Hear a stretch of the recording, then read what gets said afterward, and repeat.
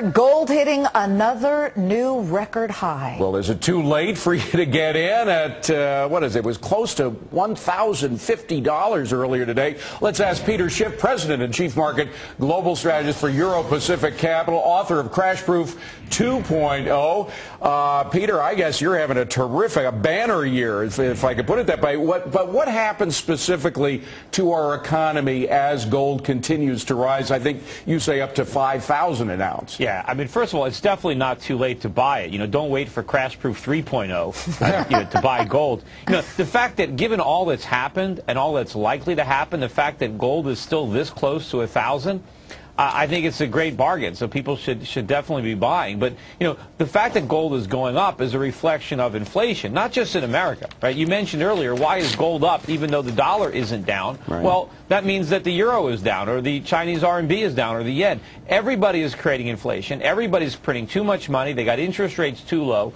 so gold's going to go up. But I think gold will go up more versus the dollar than most other countries because we are creating even more inflation and acting even more recklessly. Okay, not only do you watch gold, but you watch a lot of foreign currencies. So just as the dollar goes down, which Asian currency or foreign currency reigns supreme?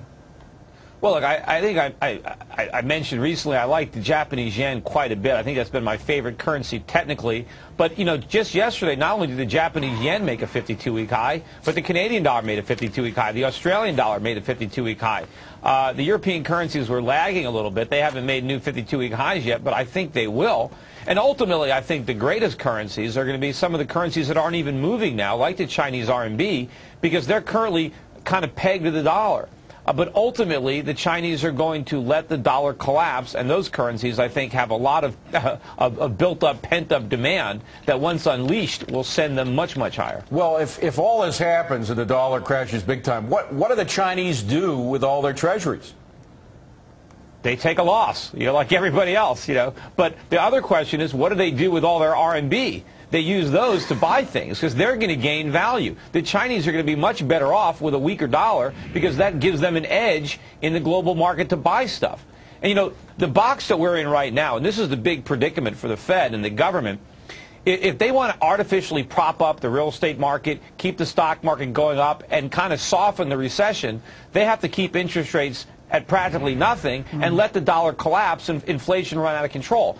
If they want to do something to put a floor beneath the dollar and raise interest rates aggressively, then they're going to kill the real estate market, kill the stock market, and cause a much worse recession than anything we experienced so far. So they're in this big box, and the actuality is the best thing they can do is raise interest rates and take this recession and let the stock market come down, let the real estate market come down, because if they don't do that, the hyperinflation that they're going to create is actually going to be much worse. You've been awfully critical of Ben Bernanke. I want to give a quote here that you recently said. You said, Ben Bernanke's keeping his record of perfection intact, of never getting anything right. Oh! Peter, is that not a little harsh considering the efforts that he and Hank Paulson and now Tim Geithner have taken have at least helped the panic and fear subside from this market?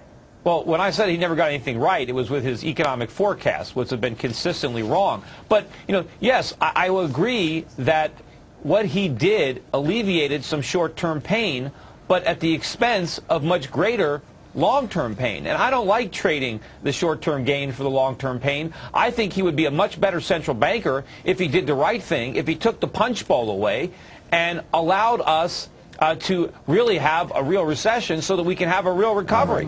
Until we resolve these imbalances and restore, you know, balance in our economy and stability to our currency, we're in serious, serious trouble. Well, Peter, and he is not doing us any favors. Let's talk about cash, because you did have a good year, and you do have some specific picks for those who believe your philosophy. What are they, particularly in the mining field? Yeah, you asked, you know, I came up with 3 mining stocks that your viewers probably never heard of, but they're pretty easy to buy. One of them is Redback Mining, which is a gold stock. You can trade it up in Canada, symbol RBI in Toronto. Also, Capstone Mining, also in Toronto, CS, which is a base metal company that they own copper, zinc, some silver.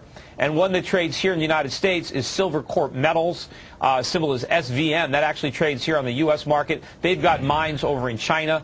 So I think these are very interesting companies that your viewers probably don't know about, and they can still buy them.